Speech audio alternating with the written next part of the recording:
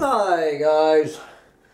Alright, well, welcome back to Peruvian Plunge, where we are finding ourselves in Puerto Maldonado, Peru, trying to head back towards Cusco here at the opening of chapter 19, titled Through the Gates of Hell, with a small quote from the little book Becoming. The question arises as to what others will be doing while those committed to birthing the new paradigm of experience are focused within that process. They will be creating the necessary chaos that will allow for change. That is a big job, creating chaos. And we're going to pick up on the morning of Wednesday, June 17th, 2009 in Puerto Maldonado, Peru.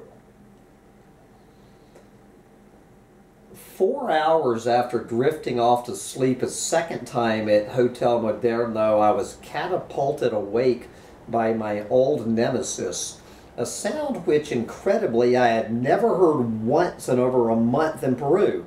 The rabid crowing of a rooster who had apparently mistaken a distant street light for the rising sun, scheduled to appear in about 4 more hours.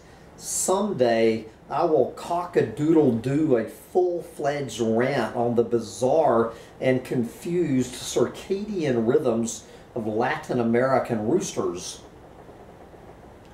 Please, God, make it stop. I almost sobbed into my pillow. The crowing of the brainless rooster, who sounded close enough to be in the bed with me, was joined by the equally irritating, ragged snoring of the drunk gringo in the cell next door, sleeping off his glass-cutting woody visions amid sweet anaconda-spotted wet dreams.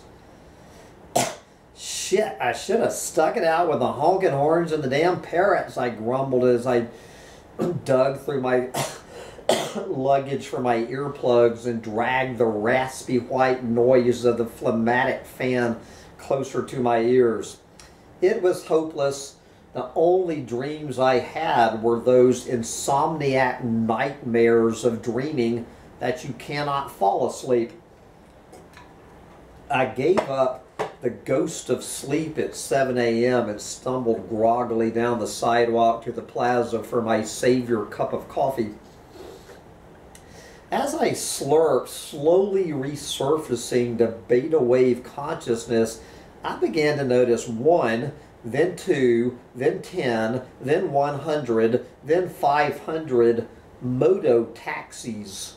Literally two-wheeled taxis that can fit small third-world villages onto their two-person seats, beginning to arrive at the square.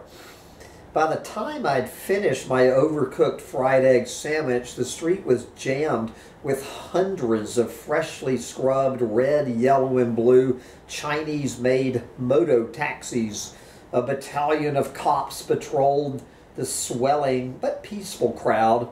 Bleachers began sprouting in the plaza, and a huge banner proclaiming some kind of National Moto Taxi Driver Pride Day was unfurled. At least, I think, the great mystery of the previous evening's motorcycle ballet was solved. It was nothing more than just your run-of-the-mill Peruvian Chinese-made moto taxi parade. The only mystery remaining was where the hell all the women passengers had come from. The most sobering thing about the gala fiesta was that, had it not been for the huge banner, it never would have crossed my mind that there was such a thing as a moto taxi. It was now almost 8 a.m., which meant I had almost 6 hours to kill before my bus pulled out for Cusco. The reason for this outrageous insult to my gringo Virgo sense of proportion and balance was due to a masterful truce between Peru, Brazil, and China that worked something like this. Due to the virtual army of construction workers and planet-eating equipment clogging the new highway to hell between Puerto Maldonado and Cusco, it was, for all intents and purposes, impossible and perhaps illegal, I was never able to determine, for buses to squeeze through the nightmarish 60-mile bottleneck during daylight hours. As the worst of the bottleneck began 4 hours west of Puerto Maldonado, westbound buses were not allowed to leave until 2 p.m., at which time a whole pack of buses headed out en masse for the 18-hour creep across the mountains.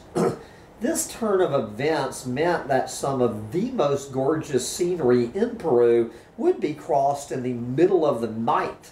And it also meant I would not be able to witness firsthand perhaps the single biggest example of planet-eating excess on the entire planet.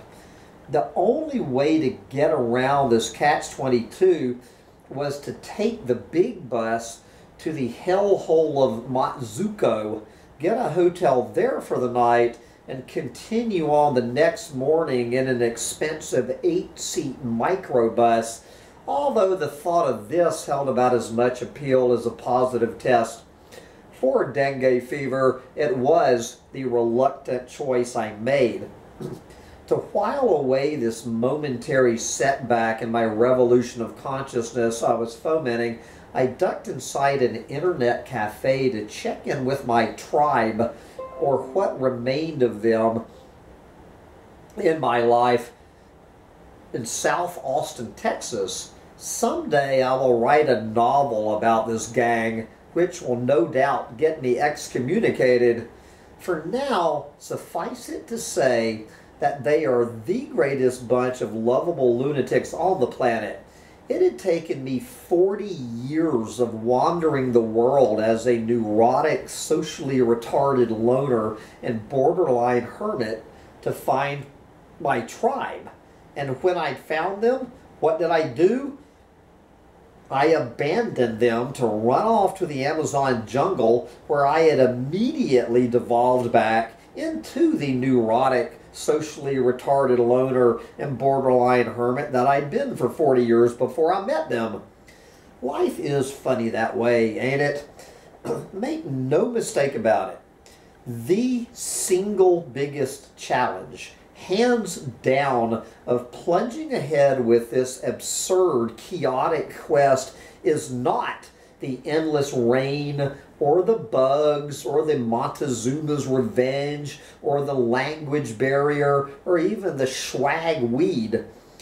It is the relentless daily and nightly grind of abject loneliness I brought upon myself by walking away from the people I loved to go kick Big Oil out of the Peruvian Amazon. Why can't Big Oil just leave the fucking jungle alone and go invade South Austin instead, so I can go back home and kick their asses from there? Since I have no previous experience of being part of a tribe, I'm still in the process of learning the rules of the game on the eve of my 50th birthday. And rule number 1 of the tribal game appears to be that if you banish yourself from the tribe, you can't complain when the other members of your tribe, the people you love like family, abandon you right back. I'm as guilty of this abandonment of others who have voluntarily left the tribe before me as anyone, so I have no right to complain when people do it to me. 5 days before I had left South Austin, I co-hosted a New Year's Eve party with a friend whom I love as much as my own blood sister, where I bet close to 100 people told me they loved me and hugged me goodbye. Of these folks, I would count perhaps 24 of them as family. You know, real soul brothers and sisters. Within 3 months of pulling out of South Austin, I could count on one hand the number of folks who bother to email me more than one sentence per month. If that, during the same period, membership in my Chicken Little Society group plummeted from 112 folks to 40. Meanwhile, membership in my E-Jammers music group, a group I had created so tribal members could keep each other informed about upcoming parties in Austin, has remained steady at over 250. At first, I was really hurt by this abandonment, but after discussing the matter with Spirit and detaching myself from my bruised ego to look at the situation objectively, I realized that I could be gone for 4 years from my tribe, and the day I get back, I will be lovingly welcomed back into the fold amid a great fanfare of homecoming hugs and kisses and smiles from folks who have not spoken to me in years. Whether I'm gone 1 year or 4, within a week of my return to South Austin, it will be like I never left, and this long, strange trip to Peru will be little more than a hazy, crazy dream. These were my emotions as I stepped inside an internet cafe in Puerto Maldonado, Peru on that slow Wednesday morning in the jungle. Imagine my surprise then when I clicked on my inbox to find not 1, not 2, not 3, but 4 messages from close friends in Austin who I had not heard one word from in weeks. All 4 of them were members of my E-Jammers party group. 2 had never joined my Chicken Little Society group, and the other 2 had dropped out in April, having heard quite enough of my tiresome rants about personal responsibility, apocalyptic visions of the future, and planet-wide revolutions in consciousness. My friends were not checking in just to say, "Hi, Hambone, we miss you." No, they had pursued me halfway around the planet to alert me to some shocking, heartbreaking news from my beloved South Austin. Responding to complaints about noise from neighbors, the Austin Police Department had swooped down on a local hamburger joint and pulled the plug on an outdoor concert by Jimmy Never Is a Moment LaFave. My fellow tribe members were duly incensed and outraged at this gross fascist abuse of the police state and were spearheading a petition drive to carry their righteous indignation over the incident to City Hall, where they intended to demand redress of their grievances and to return the constitutionally protected right to enjoy live music while munching on dead cows to all South Austinites. They had all forwarded along a copy of the petition for me to sign, comfortable in the knowledge that Hambone Littletail, of all people, would surely hop on their bandwagon of protest. Guys, I must sheepishly admit I shirked my South Austin tribal duty of personal responsibility. Not only did I not sign their silly little petition, I didn't even click on the attachment to read it, just as not one of them had ever once clicked on any of the links to Chicken Little Society, which describe the myriad ways the sky is going to fall on the earth and destroy us all, while everybody is stuffing their faces with cheeseburgers, listening to Jimmy LaFave sing old Bob Dylan protest songs. Not that I'm keeping score, of course. I just sat there glumly in front of the computer staring at the messages,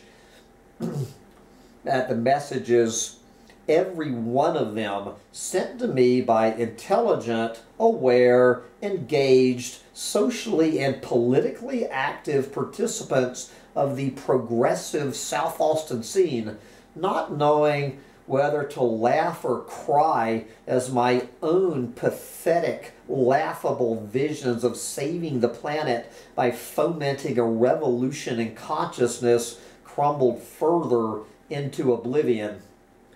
Logging trucks bearing the bloody wooden corpses of Gaia's children lumbered by on the street outside the internet cafe. Hundreds of moto taxi drivers celebrated the good life a block away. Hundreds of gallons of mercury floated down the Mother of God River 4 blocks away. Chainsaw screams and fires raged out of control in the jungle halfway to the Atlantic Ocean. Planet eaters were dynamiting the Andes to ram a road to China. The burnt corpses of dead Indians rotted in shallow graves up near the Ecuador border so big oil could keep those pipelines open and the drilling rigs pumping. But hey, half a planet away, my friends were fighting hard, keeping live music alive in the live music capital of the world, so all hope for the planet was not yet lost. You belong to a tribe of partying musicians in South Austin, Hambone. What do you want or expect from them?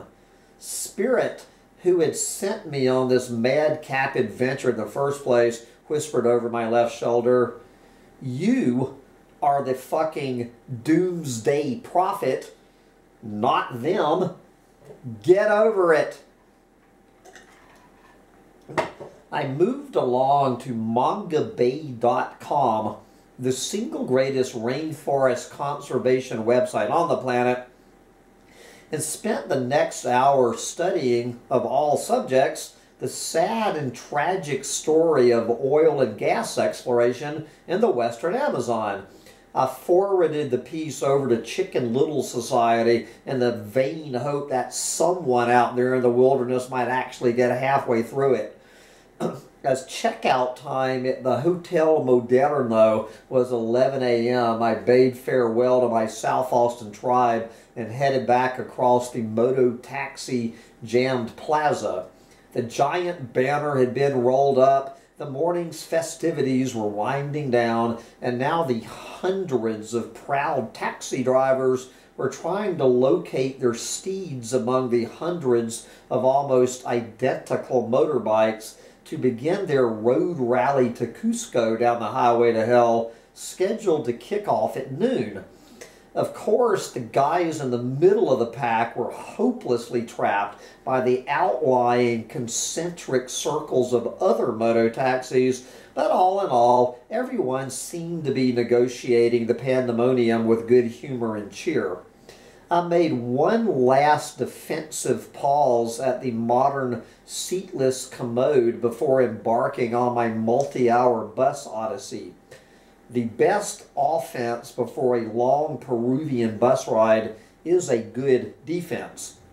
I loaded my bag of cannonballs and headed outside to flag down a tuk-tuk.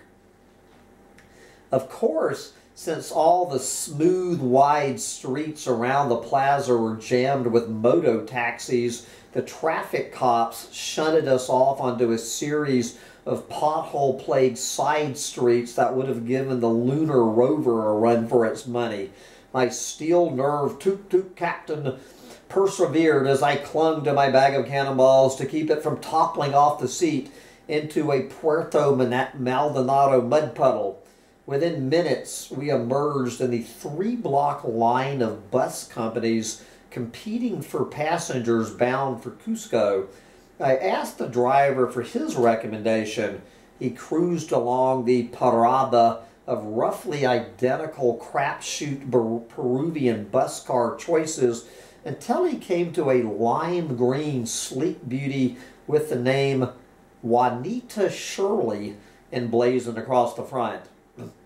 "This would be my recommendation, amigo," he announced with a wan smile, indicating with a roll of his eyes a giggling gaggle of 14 flat-out gorgeous young 20-something women, any one of whom could have waltzed her way onto Peruvian Idol congregating in front of the terminal. Jesus, where did these girls come from? Good recommendation, amigo, I agreed. I paid my $5 fare, stashed my bag of cannonballs on the Playboy Bunny bus, and cruised the 2 blocks back to the highway to hell to enjoy the moto taxi parade.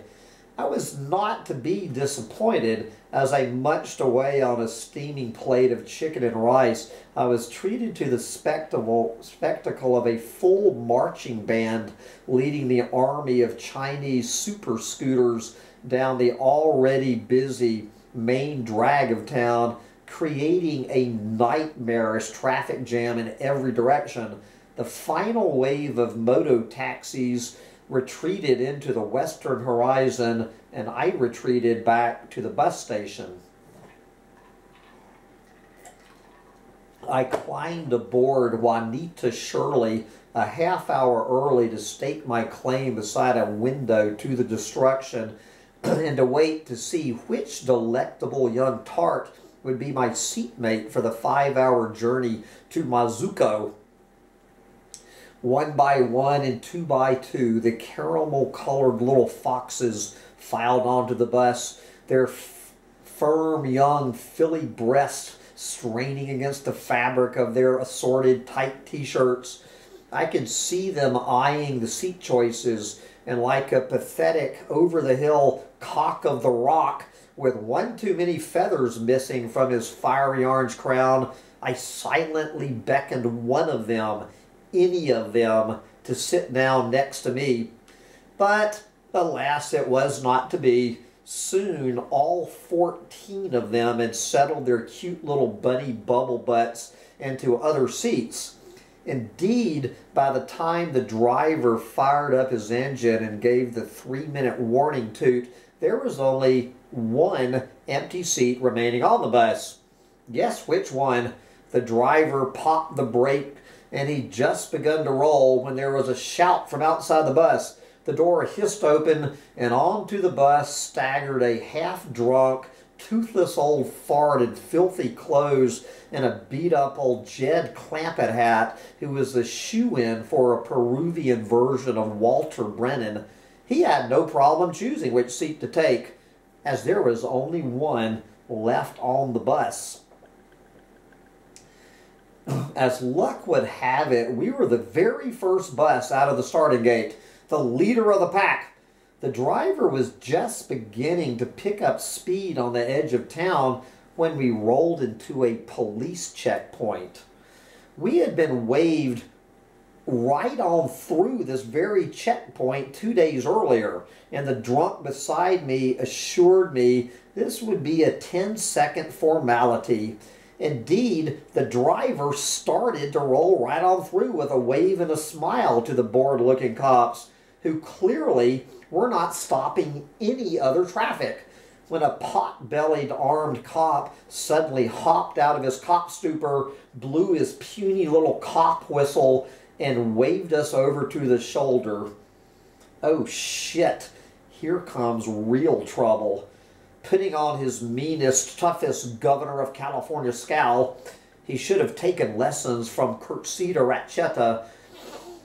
Fatso swaggered onto the bus, instantly recognizing that he had just hit the Playboy Bunny bus jackpot, and wanting to prolong the moment, he barked out his puny little cop orders for all of us to get off the bus and line up outside.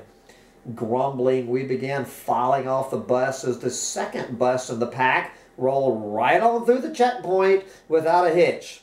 Fatso told Flacco, the skinny cop, to search the bags in the luggage hold while he checked everyone's papers for undotted I's and uncrossed T's.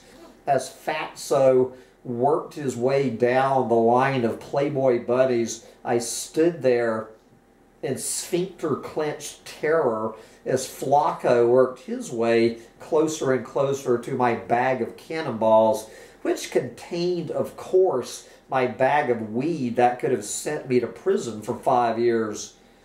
Thank Gaia, when he reached it at the very back of the luggage bin and felt how heavy it was, he had no desire to wrestle it out into the hot sun. "De donde?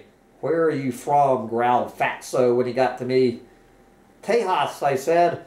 "Austin, Tejas." I never answer the United States when asked this question. "Ah, Austin, Tejas," he crowed, breaking into a cop smile. "Willie Nelson, Jorge Bush, no?" See, I said, smiling along with him. I decided this probably wasn't the most opportune time to inform Fatso that normal spokesperson Willie Nelson has gone on public record.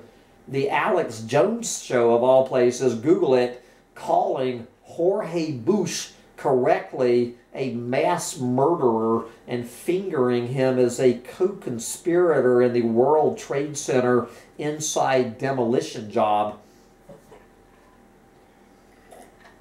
30 minutes after rolling into a 30-second police checkpoint and now fourth in the pack, Juanita Shirley rolled back out again, and we were finally back on the road.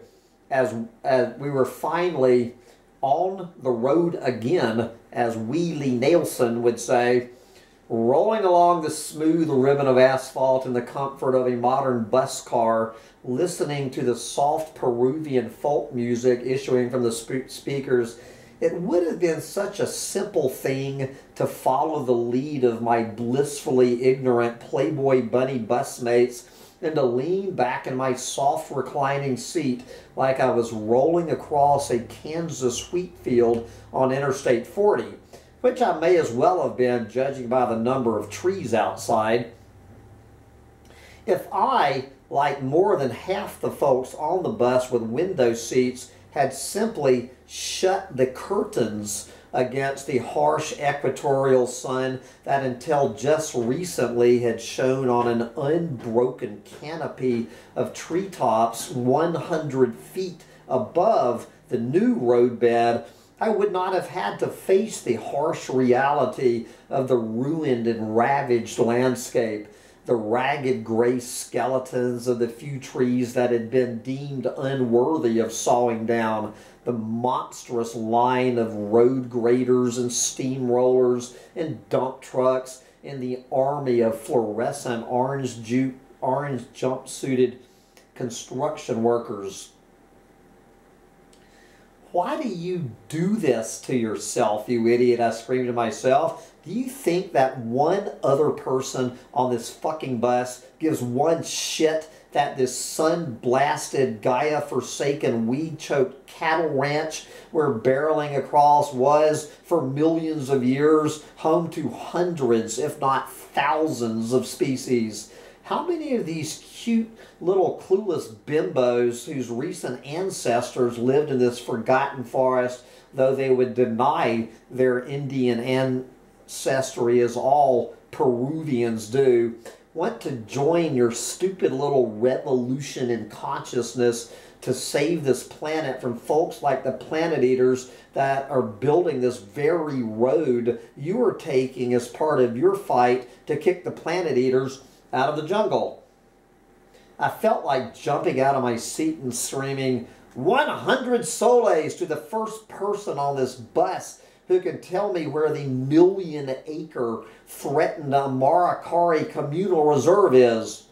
Answer, outside the window, just the other side of this cattle ranch. Or 100 soles to the first person who can tell me who Hunt Oil Company is, or for that matter, who is paying for this billion-dollar road. It was, of course, just a ham-bone, doom and gloomy fantasy. Not one person on the bus, with the possible exception of the driver, would have had any clue or would have given a shit why the crazy gringo was so upset. Those damn gringos, always whining about some little drama.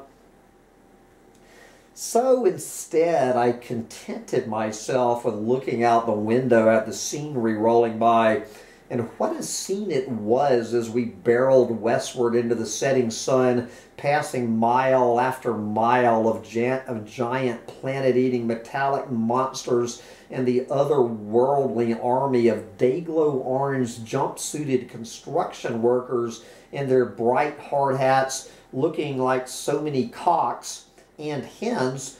There were a surprising number of women on the work crew of the Rock, strutting about on their various piles of rocks.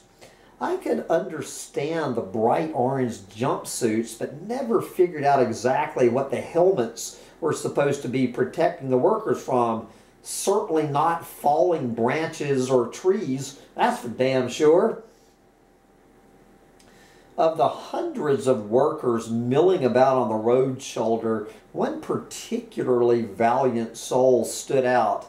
Apparently a leak had developed under the roadbed, not unusual considering the rainfall and the flat topography. Some planet-eating machine had gouged out a 3-foot deep, 10-foot long trench in a successful effort to uncover the leak, left to battle the ceaseless stream of muddy water pouring into the trench, looking as optimistic and confident as the little Dutch boy holding back the advancing Atlantic Ocean with his thumb in the cracked dike, was a little old man bailing out the water with a styrofoam coffee cup. He would fill the cup, toss the water over the edge of the trench, and bend over again and over and over and over again. I'm assuming when he arrived at the trench the next morning, it would have filled up with water once more and he got to start the whole process over. How many hours, how many days, I wondered, did this guy dip his little Dixie cup into the ceaselessly filling trench? What the hell, it was a job in the Peruvian Amazon, and China had $1.3 billion burning a hole in its pockets. You would think, though, that a $1.3 billion budget should be able to buy the old man a lousy 5-gallon bucket. As the day wore on, we began to catch up with and overtake some of the straggling moto taxi drivers. Apparently, their tightly knit parade had fallen apart somewhat since they had left Puerto Maldonado at noon. It seemed like every stop that offered even a hope of a cold or warm beer would have a swarm of their brightly colored metallic insects gathered outside, perhaps due to the confidence inspired by such stops. The proud motoristas would start challenging each other to see how much they could overload their small bikes, ranging in the 125 to 150 cc range. My favorite of all was the undisputed champion of overloading a moto taxi, a brave and no doubt drunk fool, pretty much sitting astride his gas tank, who had defied all laws of physics by loading not one, not two, but 3 55-gallon fuel drums on his little bike. I assume the drums were empty, as 165 gallons of liquid weighs close to a ton, but I would not put anything past a proud Peruvian moto taxi driver on the biggest day of the year. The gaggle of giggling Playboy bunnies began to grow restless as the sun started its slow descent into the west. I could see them looking hopefully out the window, though I had no clue what could raise the hopes of 14 Playboy bunnies on a bus hurtling across the Amazon jungle, or what was left of it, short of a disco in the middle of nowhere. This mystery, like so many others in the Peruvian Amazon, was soon answered as the bus pulled into a regular little city of bright blue tarps. Hundreds of moto taxis jammed the road shoulders in the muddy field outside of my window. It was unclear to me whether this modern-day Amazonian Hooverville was built purely for the moto taxi celebration, or whether it was a more permanent settlement to house the highway workers. Either way, it was a truly impressive display of Peruvian ingenuity and a great testament to the inventor of the blue plastic tarp. Where a gringo might see a boat cover, these guys saw a city of blue. There were blue tarped houses, blue tarped stores, blue tarped restaurants, but the crowning achievement of the blue tarp architecture and the source of so much giddiness and excitement among the Playboy bunnies was, you probably guessed it, a full-size blue tarped disco in the middle of nowhere. The bus hissed to a stop, and every man on the bus signed in defeat as the tight bunch of nubile young bodies bounded off the bus and toward the disco, to the absolute delight of about 600 drunk moto taxi drivers. And just in case you guys have not figured this out on your own, who these young women were prostitutes. They were whores for the gold miners, is who they were. There's a huge problem with prostitution and sex trafficking and all of that shit related with this gold mining shit down there and all over the planet. Anyway, we mounted on through the endless construction zone into the setting sun. In the final half hour of daylight, we began to climb out of the flat plain of the lowland rainforest and back into the first faint foothills of the Andes. Here the Planet Eaters had not quite struck with the ferocity that they had hit the easy pickings flat forest yet, anyway. And for just a few minutes, I could sit back and enjoy the beauty of the soon-to-be-eaten hillside forest. Cresting the low, forest-covered mountain pass, we could see the lights of Mazuco blinking on below us. We careened down the hill at breakneck speed and landed in the middle of Labertino West a few minutes after dark. I could feel more than see the energy of the place, but even without being able to see much of it, I knew what was there.